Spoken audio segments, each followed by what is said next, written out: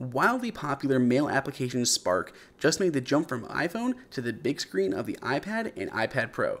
So we're going to take a quick look review of Spark for iPad. Welcome everyone, it is Andrew here for iDownload Blog. Today we're going to take a look at the new Spark email application for iPad. Now, one of the new features that they released alongside iPad support is iCloud Sync. It'll now sync any accounts that you have between your iPhone, your iPad, or any other devices that you're logged in with. They still have those smart notifications that will intelligently let you know when you get an email from someone that you care about versus like a spam mail.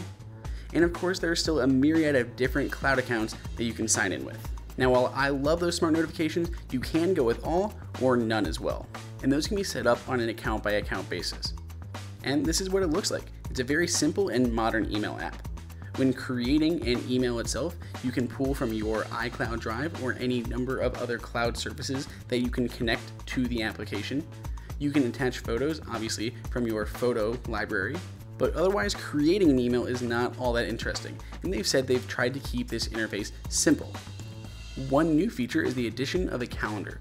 Simply tapping on that calendar icon on the left will have a menu slide out. You can obviously view all of your calendar appointments, and you can create new ones right from inside this application. There are a few different email clients that do this, and one that does it particularly well is Outlook. Now, below that calendar widget, we have the attachments widget. This will show you all the different attachments throughout your emails. And below that, we have the recently seen widget. This will simply show you all of the emails that you've recently been looking at. Now, if we go into one, you can see these quick replies. These can be customized, and this was also in the iPhone version of the application. You can choose from here. You can go to the More menu and add some additional ones or customize them, and you can even undo them within a few seconds of that reply. Your default view will be the Smart Inbox. It categorizes everything with your unread on top, your pinned messages below that, and the inbox below that. You can perform long or short swipes on your messages. That was popularized by the ill-fated Mailbox application. They have the default ones that are pretty popular, but you can go in there and customize those if there are other actions you would like to perform. My favorite is being able to swipe on one and save it directly to Evernote. While this may not have as many customizations as Airmail, this has a ton of them. There are connected services that you can add. You can customize the Smart Inbox and how you want that to display. Here's where you can also come and customize the different swipes, both the long and short from the left and the right. Has all the common ones as well as all the different services you can save that message to.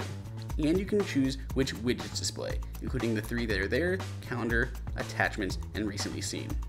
There's plenty more to go through, but I think another one that is important to look at is snoozes. You can customize the length of those snoozes, and you can choose which notification actions you have.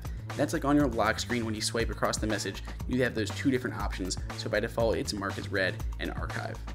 Now, as part of the small population of iPad Pro users, I appreciate this was not just developed for the iPad, but the iPad Pro as well. It looks absolutely great on that really big screen.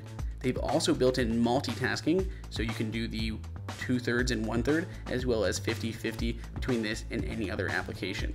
Now, this was a huge update for Spark, and now this really brings it full circle because this works on iPhone, iPad, and Apple Watch. So regardless of what device you're going to be using, there is a lot of features here. This was updated for watchOS 2.0 as well, so it will work better for those people who use an Apple Watch. If you liked Spark, you can find a link in the description below, and please let us know in the comments what you think of Spark or what your favorite mail application is. If you like this video, please subscribe and give it a thumbs up. Otherwise, this has been Andrew for iDownload Blog.